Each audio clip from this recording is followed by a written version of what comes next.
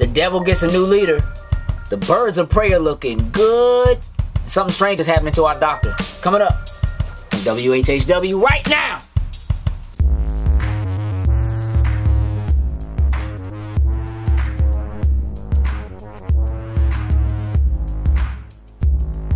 Loading snacks. What it do, snackers and snackers? It's your boy Gage. This is what it happened was. Last week's news.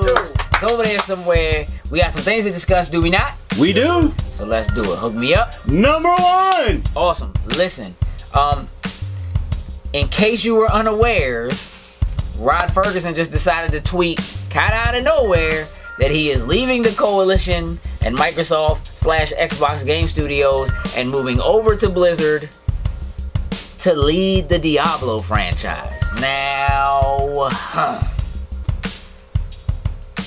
good move, Rod. Good move. What about Gears? Right. My heart hurt a little bit. Listen, Gears 5, I would say it's pretty phenomenal. Agreed. Solid game that honestly probably deserved a little more praise and probably should have been in Game of the Year talks more than it was, I'ma say. Okay? Gears 4, maybe not so much, but it was some work. You know, you trying to follow up, get things together. You form a new studio to make this happen. You bring Rod in, who was part of Epic when that, you know, initial series of games hit, which is awesome. What's gonna happen now? What does this mean for Gear 6? What do we think? I don't have a clue, to be honest with you. Awesome. Jokes? I'm understanding. I'm a little worried, but I don't know. So, behind this tweet, Cliff Bleszinski, good old Cliffy B, tweets that his offer still stands to Microsoft to consult for Gears. He says Rod and company left a bunch of his ideas sitting on the cutting room floor.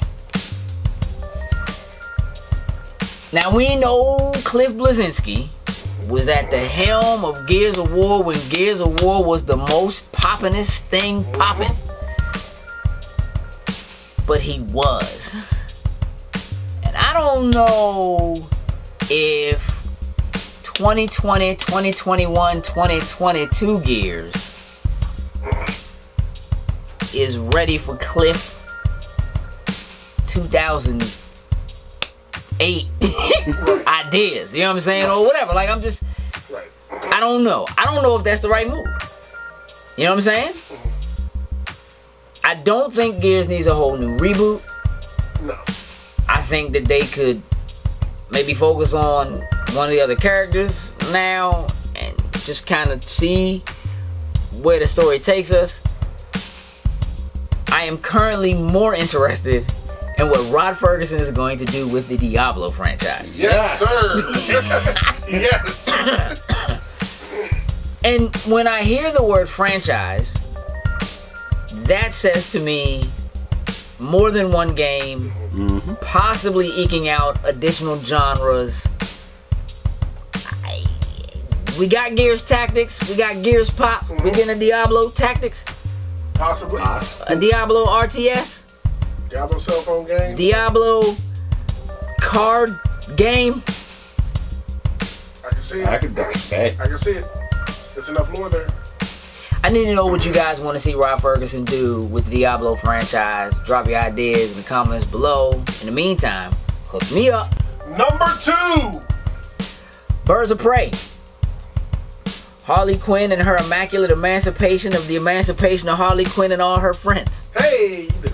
It's a lot of title in there somewhere. I'm not even gonna try it. No. But reviews are coming in. They're coming in hot, and they're coming in good. Hey. Cool. So let's fill out the room. Expectations for this movie. Where were they? They were good. Okay. They were good. I was in the okay. I'm thinking it was gonna be okay. Nothing super amazing, I guess would be the way to say it, but okay. Okay. You were good. Yeah. You were at okay. But none of us here were in the I need to get tickets and see it day before the actual day that it drops. Facts. We weren't in there. We weren't there. Right. Okay. Opening weekend for me, but I don't need to be there at midnight to go see it. You know. But normally, we do that. Is this directed specifically at this movie, or is this just us not having the faith in DC? I'm going with that one. Okay. I don't want to say not having faith, because I mean, Now I gotta go there, because if it was Marvel, would have been there. I just know that for. I feel the same way. Like I feel like I want to wait. I don't know. Yeah. I don't think it was the faith part. okay. What was it for you? You just wasn't feeling. It was, yeah, I wasn't feeling like. Isn't that part of the same thing? Unfortunately. Does that fall into the same category? I mean, Dumbass. whew, it's a little fire back there on the other side of the camera. Gosh. It's a little so harsh.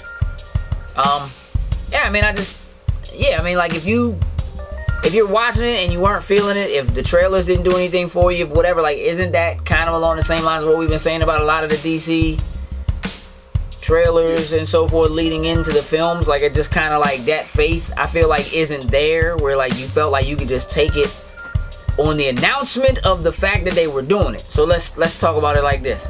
Black Widow, day one? Yeah. Alright. Okay. Right? So I gotta know. but I'm hearing really good things about this. I'm hearing they John Wickified it. I can't wait. I can wait. I can't. Right now, with what I've seen, I'm underimpressed. Okay. And I'm picky. I'm so picky about stuff like that. I know. So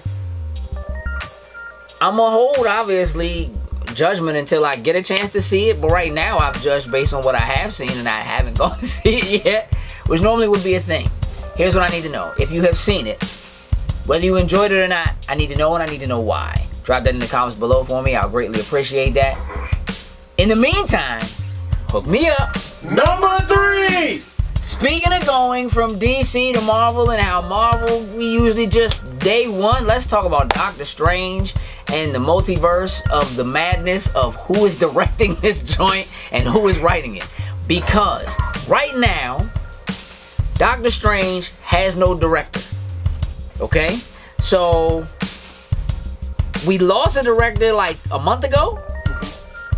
However, that director stayed on as an executive producer. Right. And the word on the street with a hard K, or C if you prefer, is that Sam Raimi is in talks to take over and direct this film. Now, Jokes is dancing behind the camera right now. I assume that's good news to you? That's good news to me. Why? I don't know. Multiverse of Madness, having him directed, do we actually maybe get to see his Spider-Man show up somehow? No. Hey! No. It may only be a picture. I don't know. But hey. Hey, you do the most dreaming. Listen, here's where I'm at. I gotta do it. You do. Somebody has to. Somebody has to. I won't wake you. I'll be waking you. I'm sorry. I'm waking you all the time. Here's the thing. People are excited because Sam Raimi probably, for all intents and purposes, kicked off what superhero movies are now with the first Spider-Man trilogy, but also has a background with some horror films. And I don't want to poo-poo that, but poo-poo, because, you know, like, while I had a certain amount of excitement for the idea that Doctor Strange 2 and the Multiverse of Madness was like leaning more towards a horror film, and other people seemed excited about that too, and then when this director was gone, it was like, alright, so what's going to happen with that?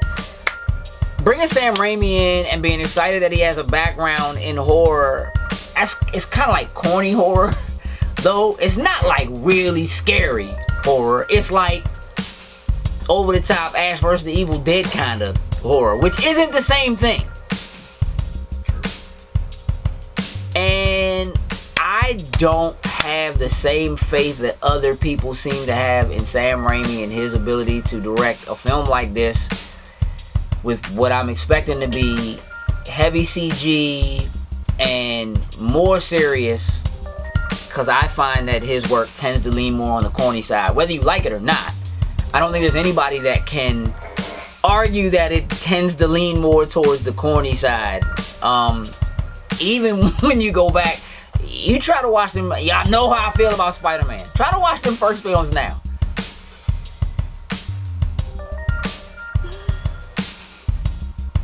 I like them. I still like them. I like Spider-Man 3. Sue me. But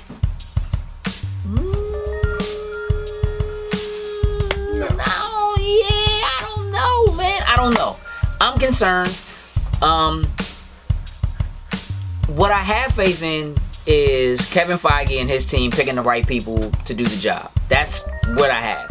So if they settle on Sam Raimi, I'm going to assume that they've seen something and they know things I don't know, which is cool. And Feige, somebody better trust. Still need on the shirt. Yep. So while I'm not overly excited about this, I also know that they just hired a new director, who's a new writer, a showrunner who does like Rick and Morty and some other stuff, to come in and do some writing on this. And it seems a little late because they're supposed to be starting like principal shooting like almost immediately.